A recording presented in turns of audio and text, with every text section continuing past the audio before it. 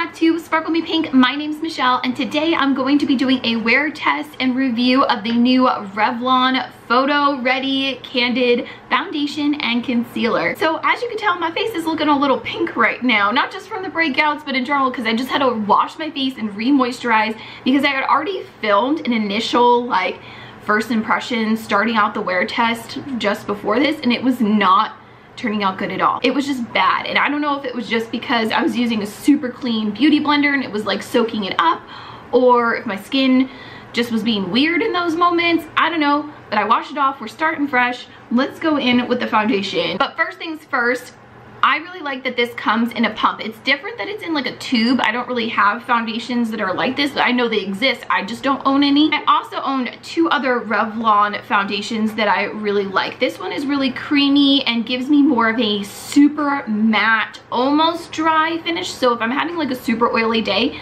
I'll put this on, but it's only like a medium coverage. I definitely always go in with this on top of it to kind of give me the full porcelain skin coverage, because I love this foundation. The color stay combination oily.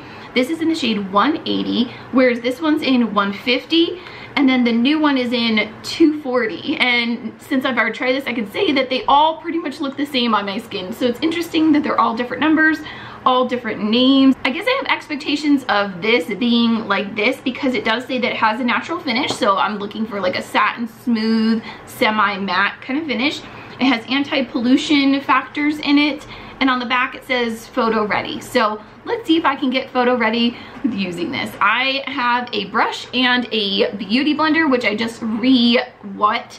It was super clean. The only product that's on here is the Candid. So let's go ahead and start applying again. I'm just gonna do this super cute move right here, drizzling it out onto my face. And I'm going to apply about half and half, and then do this side with the brush and then this side with the beauty blender.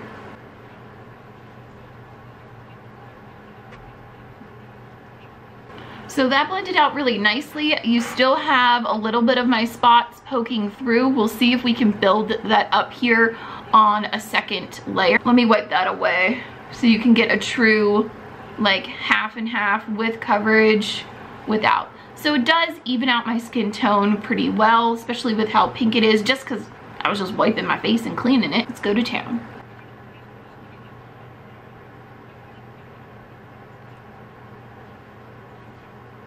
All right, now let's look up close and see what's going on here. I actually think that the side with the beauty blender looks more like dry and cakey in these areas than the side with the brush. So let's go ahead and smooth out these areas with the brush. I wonder why it's doing that. It's usually the opposite. But again, you can still see quite a bit of my marks and redness poking through. Let's go in with a second layer and see if we can build up a little more coverage in those spots.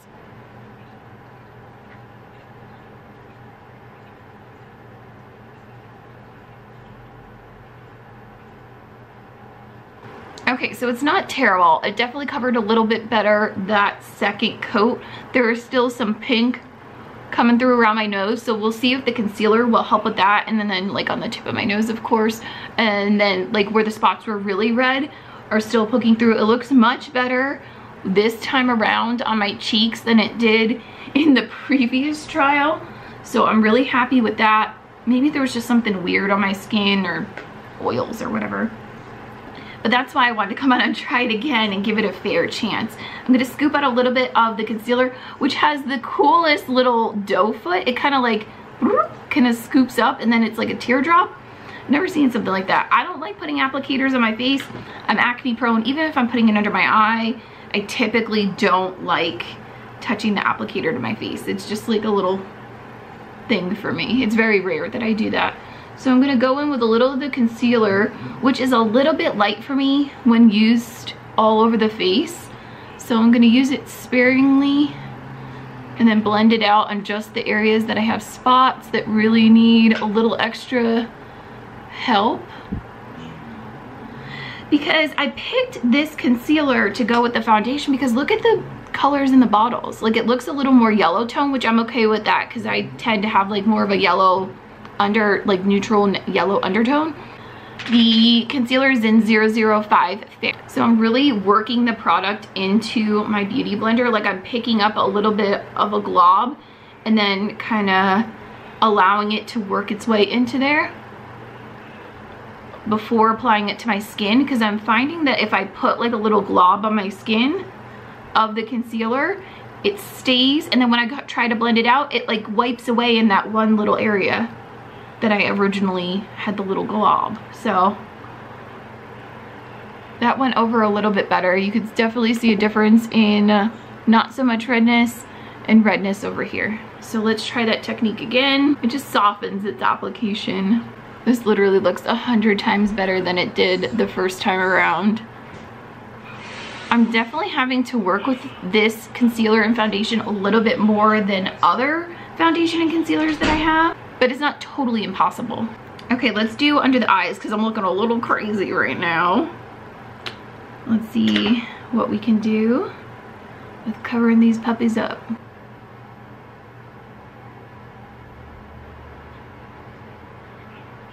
Okay, not terrible, very natural finish. It's really comfortable. Like I don't really feel it under my eye. It almost feels hydrating. It's really bright though, so I probably need a shade darker.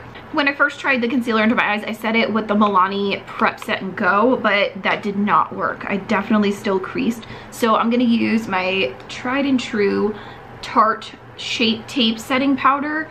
I know it's definitely a little bit more on the pricier side, but I've had this a long while and I've barely put a dent in it, and it works really well. I just kind of roll pat the little sponge that comes in it. I know it's a little dirty, I gotta clean it, but I'll just kind of like, and just kind of press it into the areas that I don't want to crease as much. That is not looking pretty.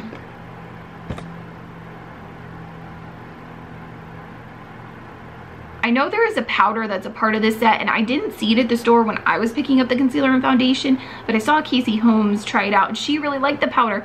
So I'm gonna run to the drugstore here in a little bit. Maybe I'll pick that up. But honestly, I don't know if I want to, if I'm really not enjoying the foundation and the concealer. It's way better than it was the first time around with trying this, but I'm still not, I don't know, I'm still not 100% happy. I have other products that I like that are drugstore that work way better. For instance, I really like the L'Oreal Full Wear concealer and the L'Oreal, what is it called? Fresh Wear. So using these two together, I really like. And then sometimes I'll blend these two together because this can definitely have more of a drier, you know, soaked into the skin finish, whereas this one is a little more soft focus. So I'll kind of blend those together or layer them up sometimes to get my desired look. This one, I still feel like it's not covering everything on my forehead. I'm having like these tiny little almost hives breakouts on my forehead. I don't know what's going on. I must have ate something funny. How about we don't set this side? I want to see what happens. Oh, see, my nose is not looking pretty.